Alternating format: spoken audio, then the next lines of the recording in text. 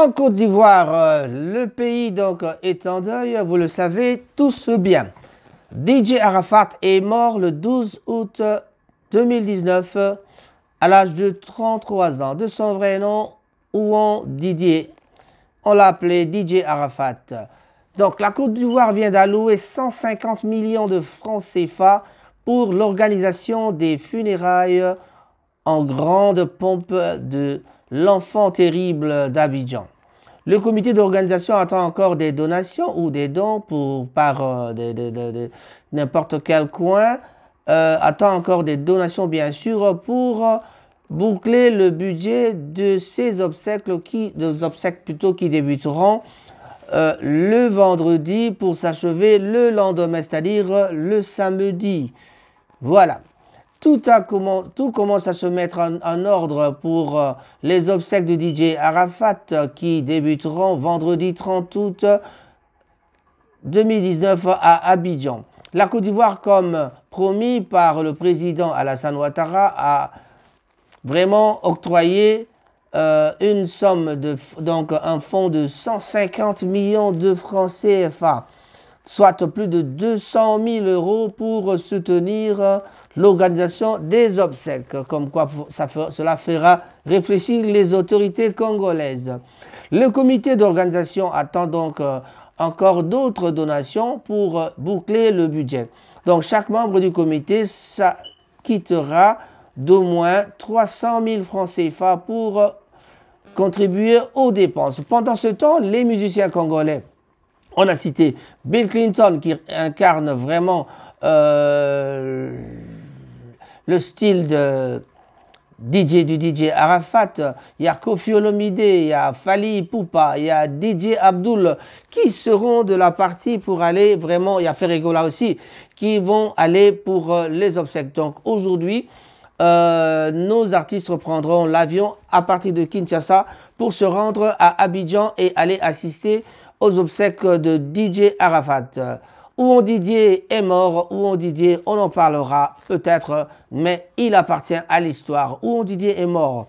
Disions-nous plutôt que DJ Arafat connaissait sa mort.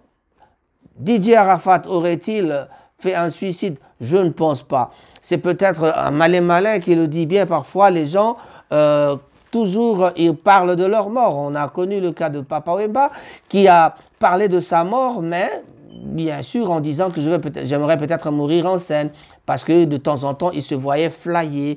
Donc, cela veut tout simplement dire que les stars ont une façon de se faire remarquer. Les stars ont une façon de se faire valoir avec certaines paroles pour faire croire aux gens certaines choses. Ou alors, le dessous de la carte, nous n'en savons absolument rien. Que des hommages.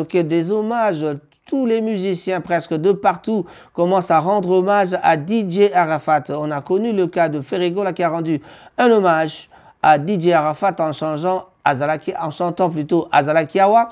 Et il y a Bill Clinton qui a fait vraiment un hommage qui a cartonné, qui cartonne. Alors vraiment, on ne peut pas oublier tous les autres qui ont eu l'occasion de faire ça. Mais en tout cas, la personne qui a étonné les gens, c'est un peu Carine Mokonzi, la baronne. Bon, je ne suis pas trop fanatique, mais en tout cas, c'est vraiment une personne qui a marqué un point parmi les gens qui ont rendu hommage au DJ Arafat. Je crois que si on l'invitait, ça aurait été peut-être une bonne chose. Ben, voilà, Carine Mokonzi qui réside en Belgique, donc on ne sait pas, peut-être elle prendra l'avion pour y aller. Et voilà, et assister à l'enterrement. Les amis de Kinshasa pleurent Arafat. Tout le monde pleure Arafat. Les gens. Mais on se pose la question, les musiciens qui vont là-bas. Il y a Fally Ipupa aussi qui sera dans la délégation des musiciens congolais pour aller pleurer Arafat, pour aller enterrer Arafat. Donc, un dernier hommage, c'est-à-dire déjà ce soir, ils vont arriver à Abidjan.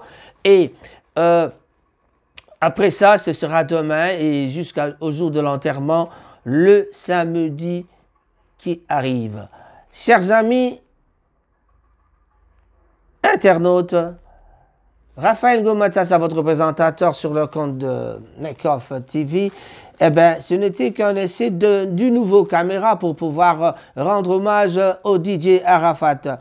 Vous le connaissez, un jeune garçon de 33 ans, il est mort. Il est mort, il est parti. Mais en tout cas, il a vraiment changé les horaires de la télévision, le programme plutôt de la télé a changé. Et les gens avec leur portable, ils sont tout le temps en train de regarder Arafat, Arafat, Arafat. Donc, on revient sur DJ Arafat.